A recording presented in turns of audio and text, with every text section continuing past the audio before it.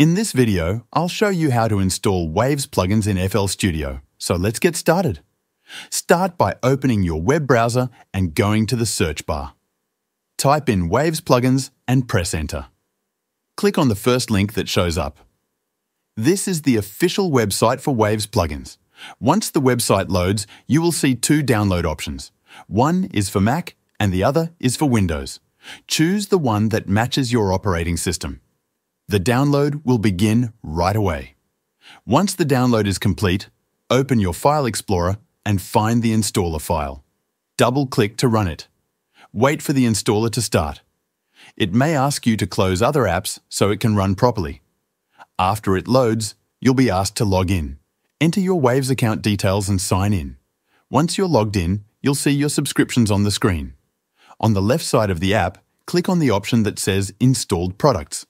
Here, you will see all the plugins that are already on your account. Now, if you want to see all available plugins, click on the tab that says All Products. You will now see a full list of every plugin offered by Waves. Choose any plugin you want to install. Once selected, look to the right side of the screen. You will see an Install button. Click on that button. The plugin will now install on your computer.